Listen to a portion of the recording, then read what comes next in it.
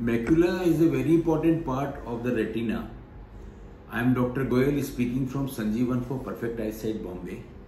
Today's topic is macular degeneration. As I said, macula is the center part of the retina, which is maybe 2 to 3 millimeter in size. That has mostly cone cells in that. The function of macula is day vision, fine vision and color vision. So these all three things are very important in the life. The macular degeneration can be there in the juvenile stage, in the early stage called as Stargardt's disease.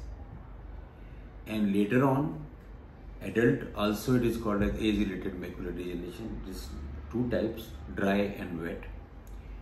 In dry, the macula get degenerated in the center, so as I said, day vision, fine vision and color vision get affected. In that, when you are seeing any object, the vision may not be there in the center, but periphery works for the vision. But that particular part where you want to see, it will be black. No vision in that area because the macula will be degenerated. Other is wet type of macular degeneration.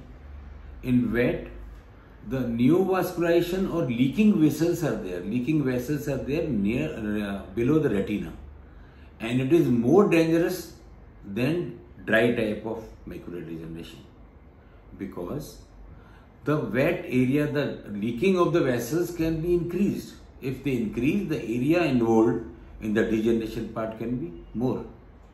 So wet is more dangerous than dry. So macular degeneration is very important type of disease which has chances of vision loss. Generally it is there more in the white people, white skinned people, and the treatment allopathically is very difficult, but we can increase vision improvement in macular degeneration here an integrated method in Sanjeevan for Perfect Eyesight, Bombay. Today I will talk this much only about this. We'll see you in the next video. Thank you.